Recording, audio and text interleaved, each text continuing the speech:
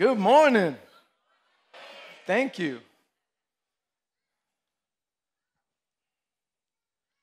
All right.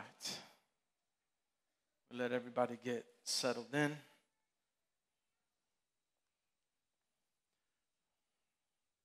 Everybody getting their coffee on. It's good. We're not waiting for you. It's all right. All right, let's get excited about the word. Amen. A.W. Tozer once said,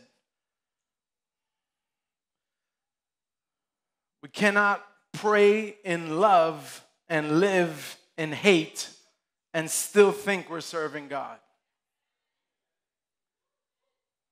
Amen. This is a side one for you. The one that doesn't tell you what you want to hear but tells you what you need to hear, keep that person.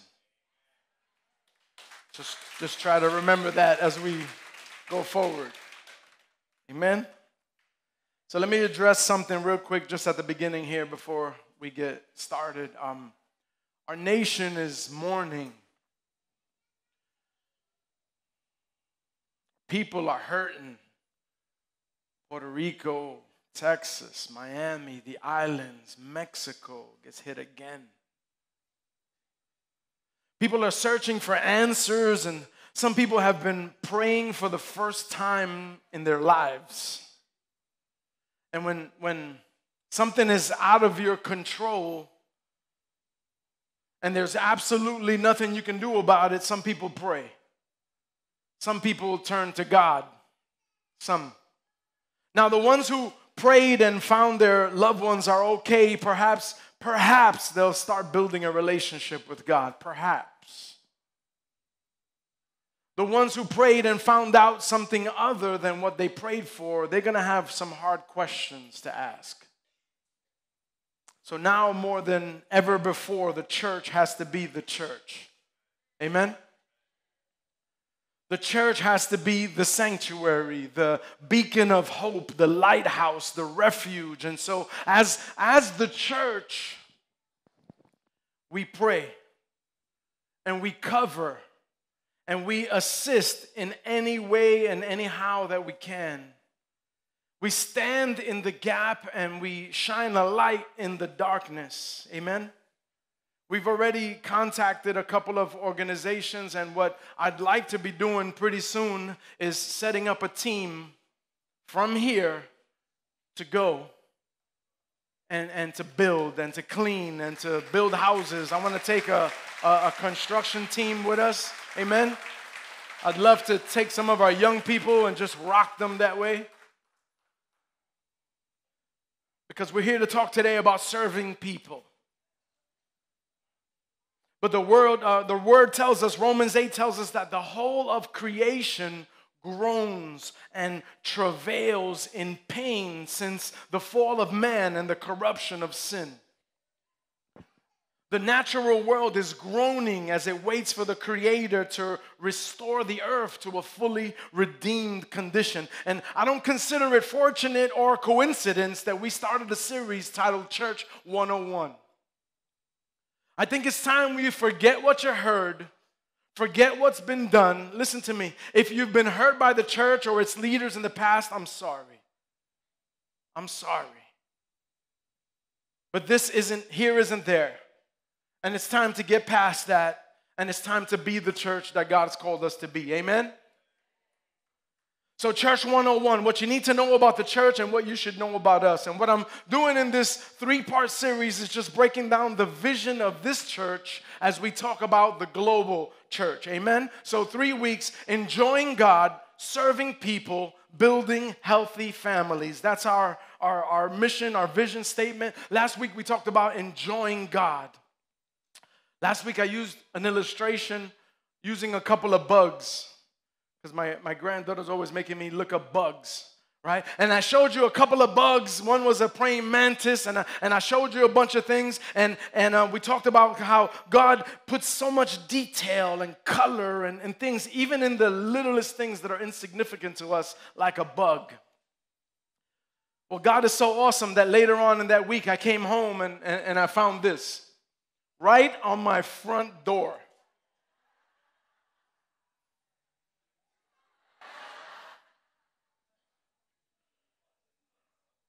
Right on my front door. Bugs.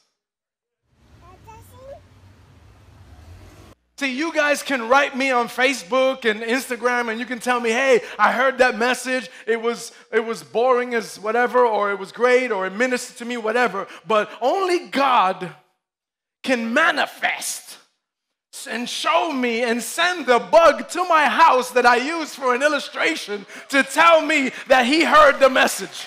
Amen? And that's what I'm talking about, enjoying God, enjoying our walk with him, enjoying our journey, enjoying the adventures, that we can talk about something and God can manifest it. If you're not enjoying God that way, you're doing it wrong, man. You're just being religious. Let go of the religion, amen? Tell somebody, take your religious pants off today, man. Put some earrings. God don't care if you have earrings or not. I'm sorry. Now I'm stepping on people's. All right. Let's get to the word. Church 101, enjoying God, serving people. And so when I think about serving people, the picture, this was very difficult for me this week. It was a hard week with everything that's going on and everything that we're experiencing and dealing with. And so the picture that I settled on this week was the picture from the last night that Jesus spent with the church. The last night that he spent with those group of disciples that he had gathered and walked with and done life with for 3 years. He'd walked with these guys for 3 years. These are the men that he's encountered, and at one point or another he's called to follow him. He met this one by the water and he said, follow me. And he met this one at a gathering and he said, you and you, follow me. And he met eventually out of a crowd of followers and everybody, he picked 12 of men to be with him, to be this first church. And just a side note, Jesus, who didn't need anyone, chose to live in community. That's a good note. Keep that one. Jesus, who didn't need anybody, chose to live in community, to do life together with people. He didn't need anyone. Most of the time, all these guys did was get in the way. Amen? Most of the time, all they did was start drama. You know the church. All they did was mess things up. Jesus taught us that living in community was messy, that being part of a church is messy, that it's awkward at times, it's difficult at times, it can go bad at times, you can get hurt at times, but it's worth it. Amen? Come on, if you found that in your heart, can you say amen? It's worth it. It's risky, but it's worth it. There's an African proverb that says, if you want to go fast, go alone. But if you want to go far, go together. Toma. So it's clear from the text that he's handpicked this first church. This would be the church that he sent out to build and to teach every other church. And they're going to be the men that he's entrusting the gospel with, and they're going to tell the story. They're going to be the ones that are going to change the world. And yet, he doesn't pick a dream team. I want you to see this. This is important. These guys constantly blew it. They rarely got it. He always had to explain things to them privately, right? He'd go and do some things, and he'd be with them, and they'd be like, yeah, what he said, yeah. And then they'd go back, and he said, Jesus, we don't know what you were talking about. What did you mean by that? What do you mean? And he'd have to be like, and explain, right? So he didn't. He handpicked this team, but he didn't pick a dream team, and that goes against anything that we ever thought about for success. Say amen. That goes against all good practices in business. What do you have? Can you guys kind of kill this up here? It's really blaring. In the business world, we have resumes and interviews, and we want the best person for the job. We want the one with the most experience. We want the one with the most education. We want the one with the best attitude, with the best skills. In sports, we see that even more, right? We want that one guy, man, or girl that has the best averages, has the best personality, the best skills. We've seen in sports, in teams, how we trade 2 or 3 people for one player. Isn't that nuts? Good sports reference, even though I know nothing about sports. Thank you. But we see, because the goal is to win. But so Jesus can build by hand the first team to do community with. And let's take a look at who he picks. Let's consider Peter. Peter was impulsive. Peter was an extrovert. Do we know anybody like that? He spoke first and thought later. He was always the voice in the room. You asked a question, he answered it. That wasn't talking to you. It was rhetorical. He's answering. He don't even know what he's talking about, but he'll answer it. He takes charge when even though he didn't know what he was doing. He was the first to confess that Jesus is the Christ, and he impressed everybody. He was also the first to deny him 3 times. He was the first to step out of the boat and walk on the water. He was also the first to take the L when he took his eyes off Jesus and sank and almost drowned. Success, failure, success, failure, success, failure. Anybody know people like that? But yet God chose him and loved him and made him part of the church. James and John, they were called the sons of thunder. You know what that means? They needed anger management classes. They were hotheads. They were temperamental. They got offended easy. They got upset. They overreacted all the time. They say too much. They go too far. One time a village rejected Jesus, they were preaching, and the village rejected Jesus, and he wanted to call down fire from heaven to destroy the village. Jesus rebuked them that time. But he still accepted him and made them part of the church. Andrew was like this all-around good guy. He was likable. He was a connector. He was a network type of person. He was the one that always introduced people and connected. He said, hey, you know this one? Oh, man, come on, let me introduce. And he's the one going back and forth introducing people and not listening to anybody, but he's always connecting people. He's the one that introduced Peter to Jesus. And so he was friendly and helpful and personable. Thank God Jesus loved those type of people too and adds them to the church. But then there was Simon the Zealot. In contrast to Andrew, Simon was probably not so likable. You guys are going to know people like this. He was probably a lot more opinionated. Zealots were a political activist group who were opposed to the Romans. And so probably fair to assume that he was the one that's always talking about politics. He's the one you hear in church, hey, praise God, yeah, but I hate Trump.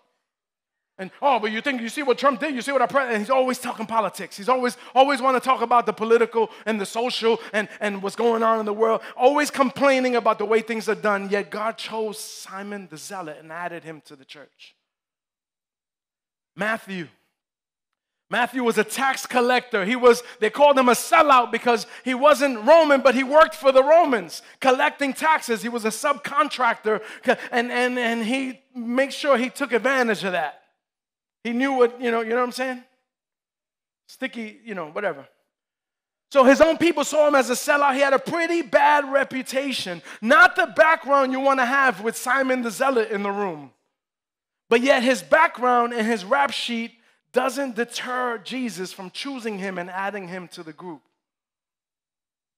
His background doesn't stop Jesus from using him and adding him to the church. How about Thomas? He must have been a fun guy.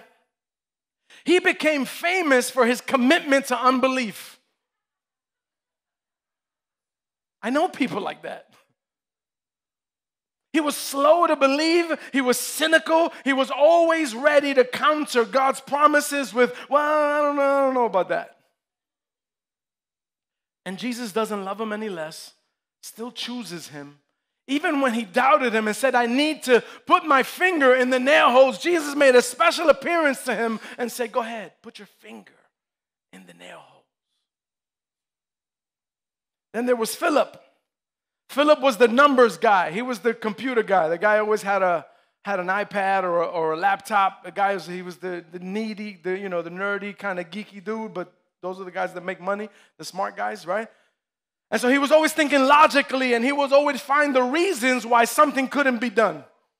So when Jesus tried to tell the disciples, feed the 5,000, he was the one that said, wait a minute. He did the math in his head. He calculated the cost per head multiplied by an estimate number of people present, and then he reported to Jesus, even if we had 200 denarii, we wouldn't be able to do this.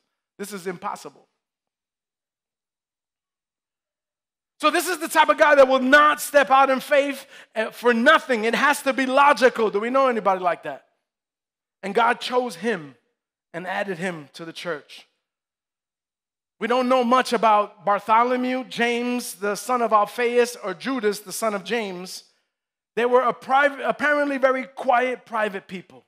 They were probably introverts. Anybody know any introverts?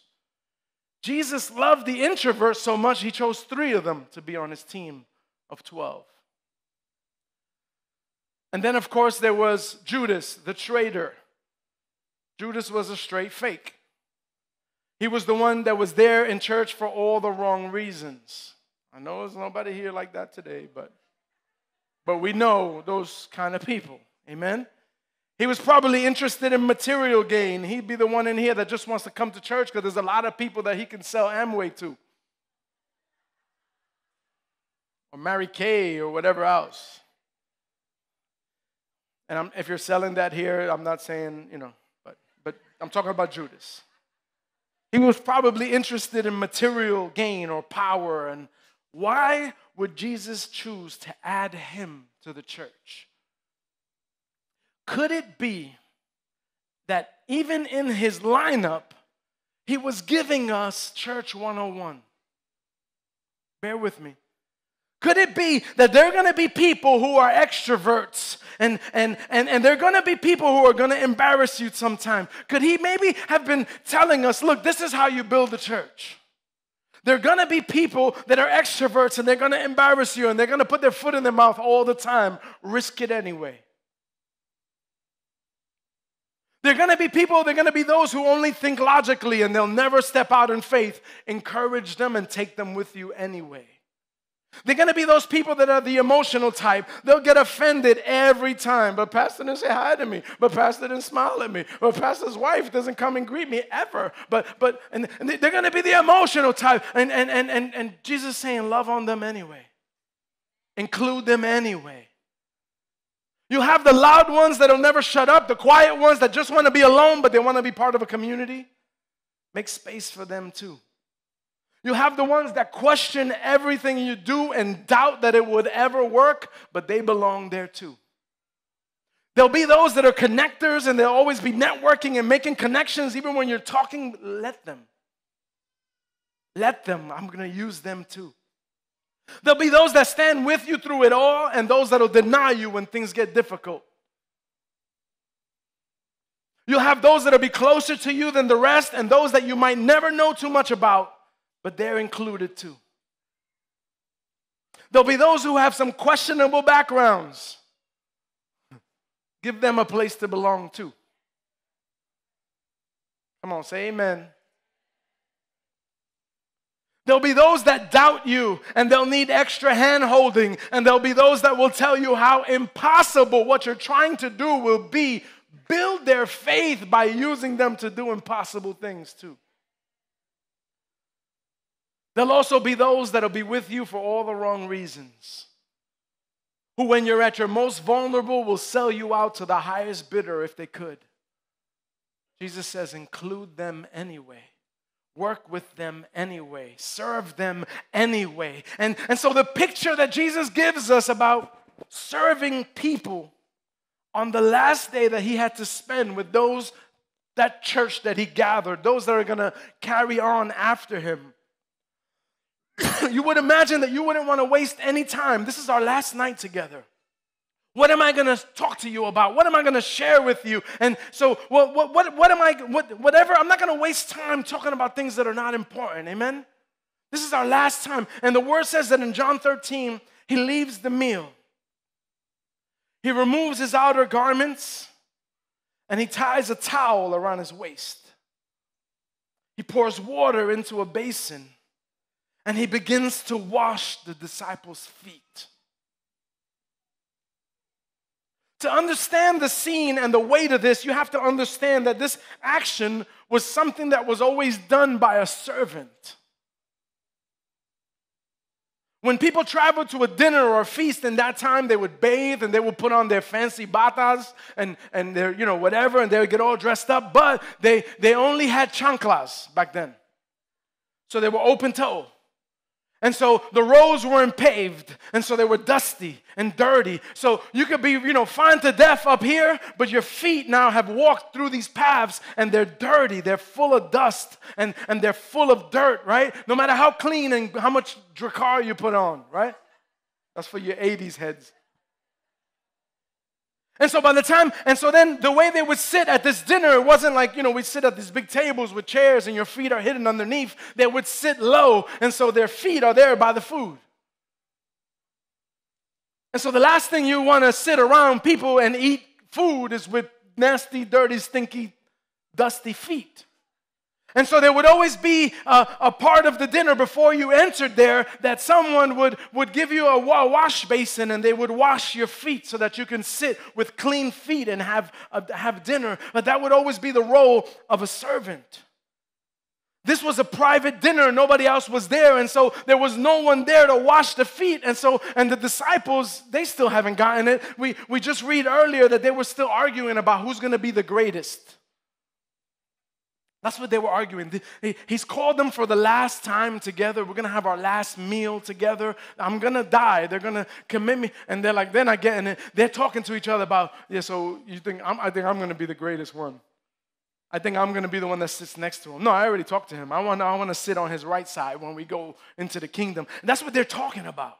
So they're not getting it. So Jesus gets off the table. He said, I want to give them one last picture. I want to show them what it's like to serve people. He takes off his outer garments. He puts on a towel around his waist and he washes their feet.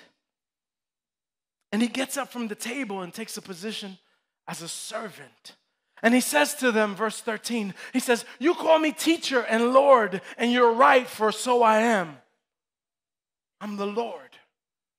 I'm your teacher. I'm the master.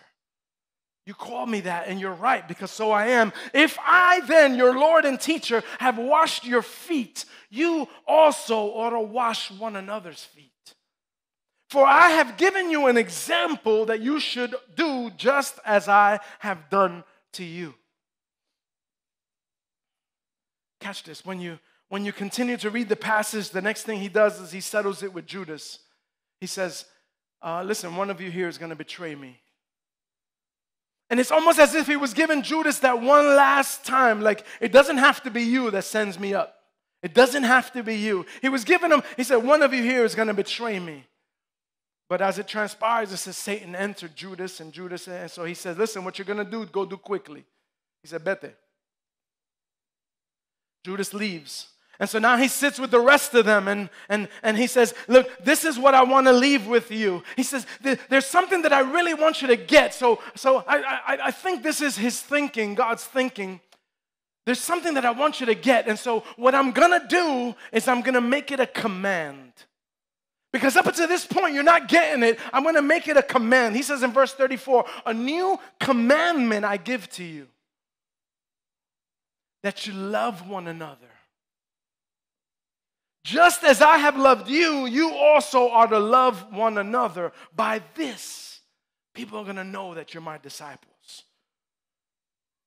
By this. So he just took off his priestly and put on his servanthood, and he said, by this, they're going to know that you do what I'm doing, serve people. And then he's about to go lay down his life. He says, I need you to love one another the way I loved you. He's saying, you know who I am and you see what I've done, the way I've served you, I want you to serve people. If you read down a little further in the book of John, he's done talking to them now, and John lets us in on this little prayer that he prays to the Father on our behalf. He says, Holy Father, keep them in your name, which you have given me, that they may be one as we are one. Verse 20, he says, I don't ask for these only, but also for those who will believe in me through their word. That's me and you today. So he's praying for me and you today. Back then, 2,000 years ago, he was praying for you sitting here in the Bronx. He says, I don't only ask for them, but also for those who would believe in your word through them, that they may be one. Just as you, Father, are in me and I in you, that they also may be in us, so that the world may believe that you sent me. Listen, this is the church that Jesus built. It's not perfect. It doesn't get it right all the time, but it's the church that Jesus is praying for.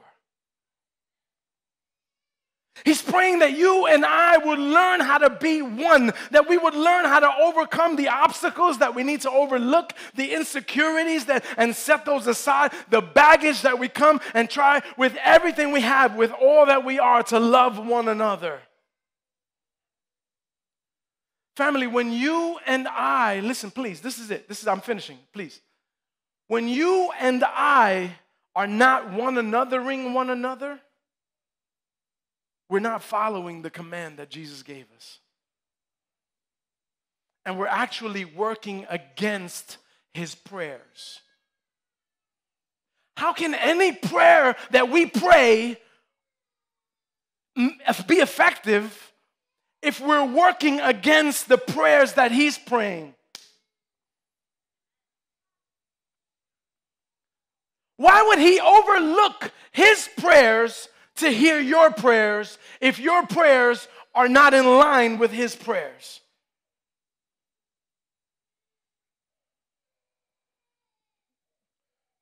I heard a preacher say once, if you can't say amen, say ouch. Listen, there's a few things that I'm passionate about sharing. I love talking about creation, man. I love that. I love talking about grace because I live that. And I love talking about the local church.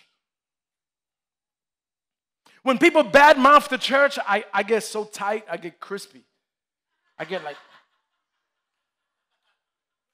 I get hurt, man. I get broke. I get mad. I get violent in my head. I've like punched people in the face while they were talking in my mind. I'm not perfect, don't judge me. And people always tell me, don't take it personally. You can't take it personally. They're not leaving you. It's not you, it's the church. I said, no, maybe that's the problem with the church. We don't take it personally. Because if someone's talking about the church, they're talking about me. They're talking about us because we're the church.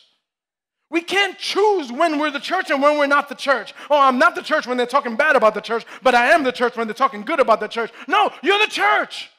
So if someone's trashing the church, you're being trashed. Take it personally. Because our culture and our society today, right now, are really big on trashing the church. People have evolved, and this is Christians now I'm talking about. I'm not even talking about the world. Christians. People have evolved in their minds that the church is irrelevant, and whatever they can get at church, they can get at home and do it alone. And I'll tell you, that's probably the enemy's greatest tragedy to date. You know what I said. His greatest strategy today is to dismantle and dilute the power of the church. By telling you, you can get anything you can get here, you can get at home. You can download sermons. You can hear the Word of God. You can download sermons from all over the world. You can hear the Word of God on YouTube. All you need is an internet connection and speakers. If you want worship, you can download the biggest and whatever worship teams from anywhere in the world, and you can have that. And you should, but that's extra. I'm not telling you not to do that, but that's extra. That's like you get a good meal here on Sunday, that's not going to last you the next Sunday. Tomorrow you got to eat too. And Tuesday you got to eat too. And Wednesday you got to eat too. Amen? So you can download. The problem though is you can't subtract the church from God's plans. Every book of the New Testament was written in the context of the faith community. Follow me. It's impossible for the reader to avoid. The church is so embedded in biblical thought that if you contemplate having a solitary Christian life, you're actually contemplating a life that doesn't exist. A lone Christian keeps everything uncomplicated. Fine, there's no worship wars, there's no gossip, there's no bickering, there's no organizational burnout, but there's also no fullness of Christ. All the follow me's of Christ was him adding someone to a group of one another's.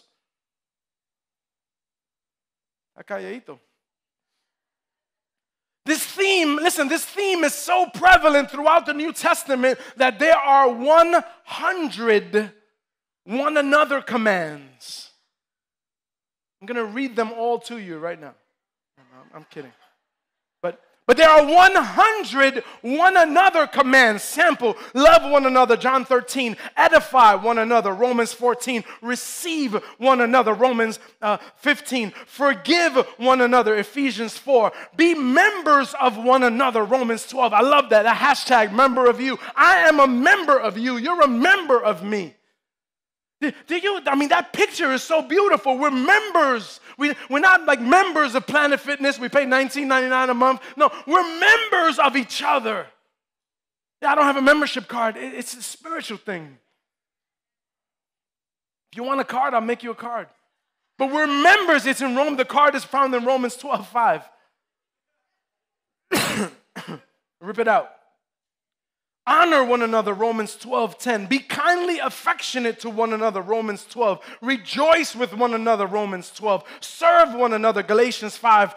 Carry one another's burdens. Come on, this is the church, Galatians 6. Encourage one another, 1 Thessalonians. When's the last time you encouraged somebody in here?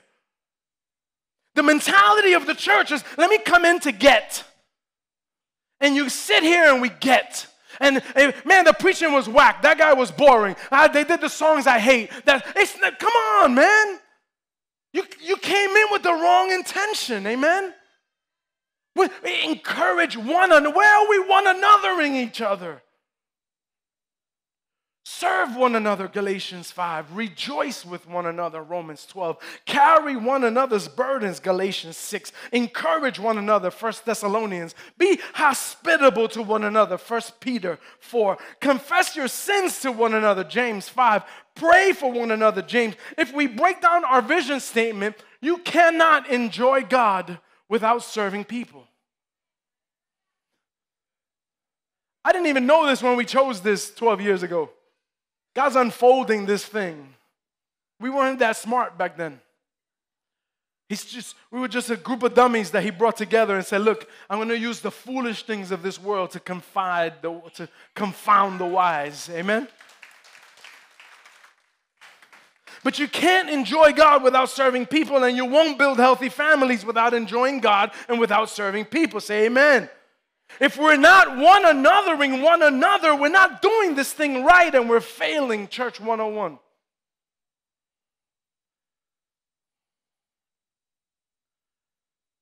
Oh, but that guy gets on my nerves. Be at peace with one another, Mark 9. Man, she's always starting something. She don't shut up. Don't grumble among one another, John 6. Accept one another. Cover one another. She's a bochinchera, but we be of the same mind with one another. Encourage her to not be a bochinchera. Listen. You have two people when it comes to bochinche. That means gossip for those of you that don't know Spanish. TSF Español, church starts at 2 o'clock. When there's two people when it comes to gossip and when it comes to drama and when it's the person that comes, listen, did you hear this? And it's the other person that says, oh my God. ¿Qué? Serious? I knew it. I didn't even like her husband. I knew it. I knew that dude was like that. Right? It takes two. But if we encourage one another, somebody comes and says, bro, you see homeboy over there? And then he thinks of it. Listen, bro.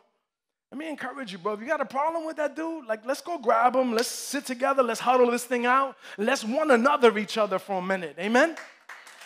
And look how quick that dies, because now that person, either they get one anothered, or I need to find somebody else to talk to. Because that sister's not hearing stuff. She's no fun. She's stupid. She's religious.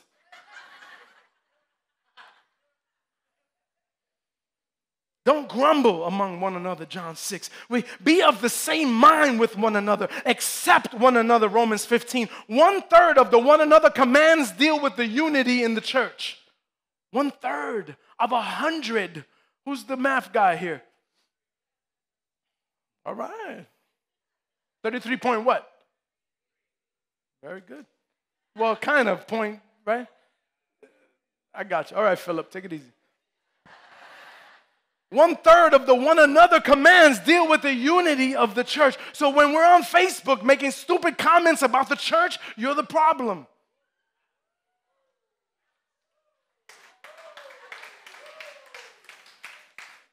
If you have a problem with somebody in here, get in here and one another that thing. Until it's over, until it's dead. And then there's 99 more one another's to get through with this dude. We got our hands full, don't we? You thought that, I just have to show up in church and, throw $2 in the offering and I'm good, I met requirements, check. I went to church, check. I tithed, check. I did this, check. No. There's 99 more one another's that you had to do before you walked out this door. Did you get 2 or 3 of them done? If you have all right, gently, patiently tolerate one another, Ephesians 4. Be kind, tender-hearted, and forgiving to one another, Ephesians 4. Bear with and forgive one another, Colossians 3. Seek God for one another and don't repay evil for evil. Seek God for one another. Wow. I was just seeking God for me. I just want God for me. I just want good, and I want blessing, and I want goodness, and I want mercy, and I want grace, but God says seek it for one another. Man, does that change, church? Don't complain against one another. James 4 and James 5. He put it in there twice.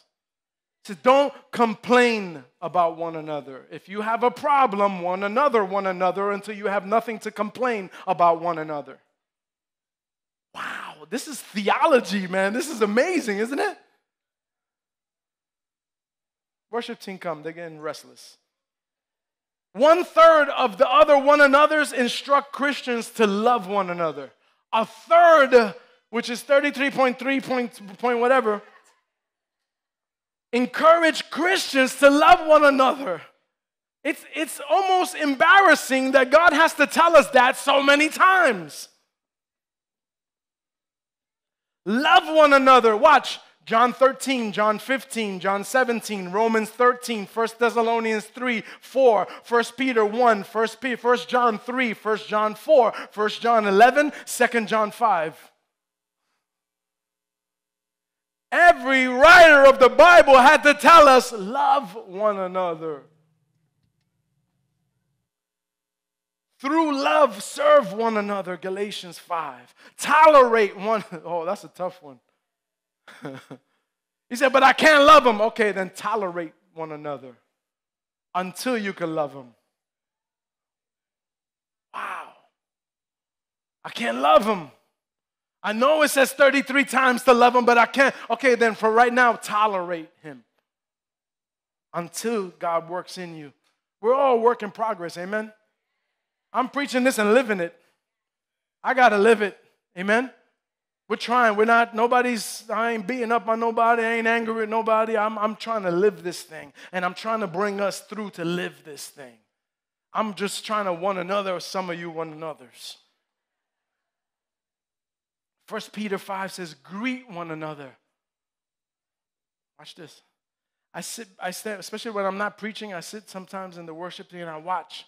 Some of you slip into church, slip out of the church, didn't greet one person, except for the 5 ushers that made you hug them, but that was mandatory anyway.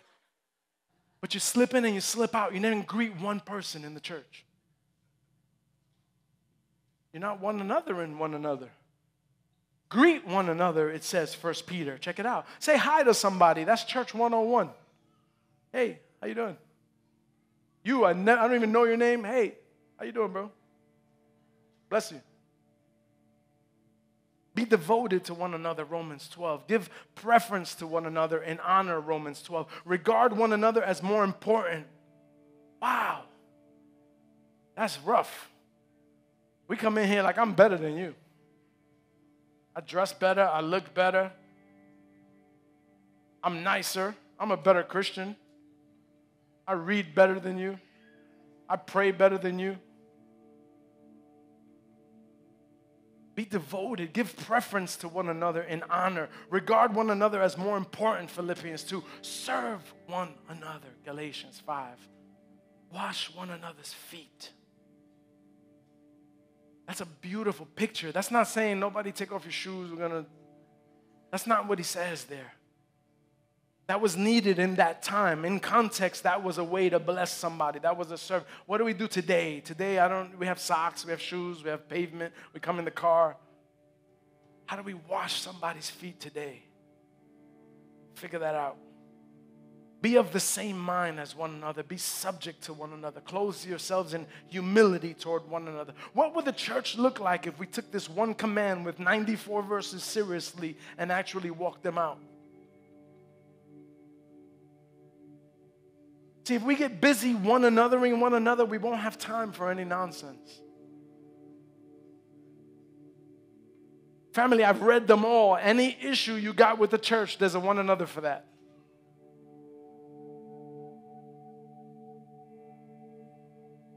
There's a one another for that.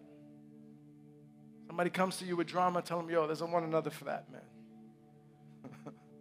We could be like Apple, right? There's an app for that. There's a one another for that.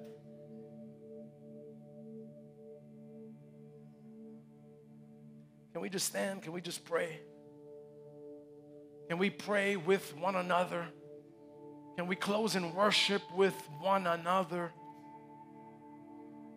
Can we greet one another as we leave in? Can we encourage somebody, one another, as we walk out of this place? Can we? The word says, greet one another with a holy kiss. Let's not take it too far. Let's start small. Start small.